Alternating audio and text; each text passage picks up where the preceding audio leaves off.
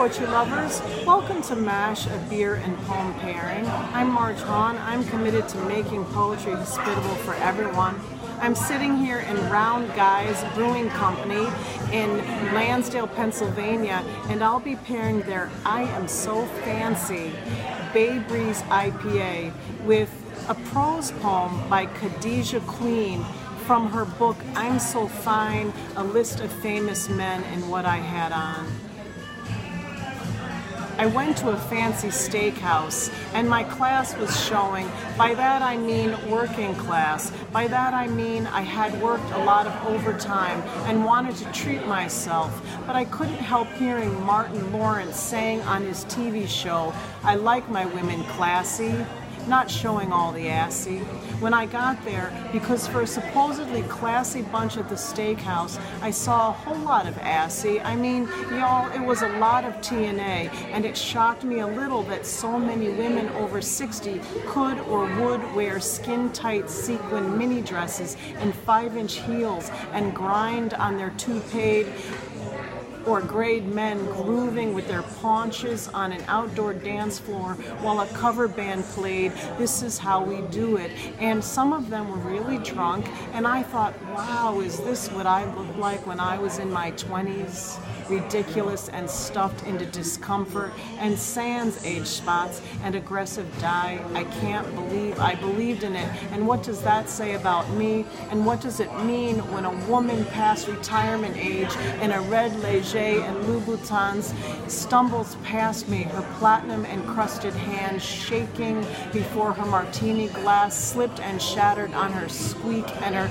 companion around the same age with a gentle white fro kind of fell into our table and couldn't stop himself, and the busboy cleaning up the drink had to hold him upright at the same time.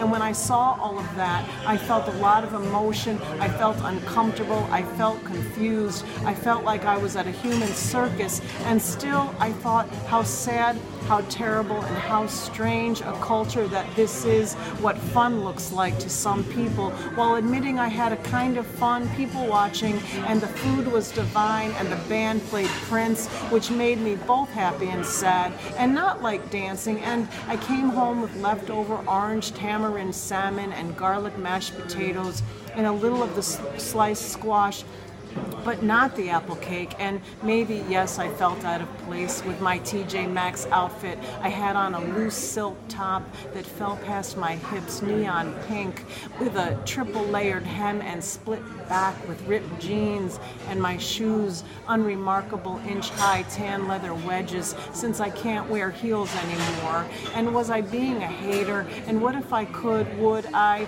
And would that be me in 20 years if I could still stuff myself into discomfort and variously pretend so petty or not petty? It felt like I had been through present and past, or heaven and hell at once, then back to earth, which is home in my university sweats, making my son a grilled cheese and cracking jokes with a lingering sidecar wit. And I didn't see any celebs that night. That night the stars didn't know who they were, or they did, and both fought against the dying and rushed toward it. And you could call this angsty navel-gazing or midlife crisis, or instead a clarity of observation.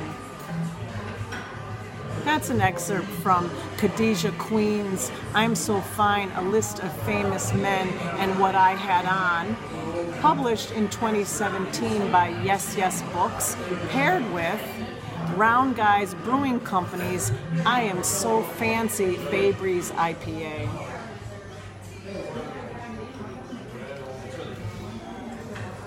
Thanks for listening.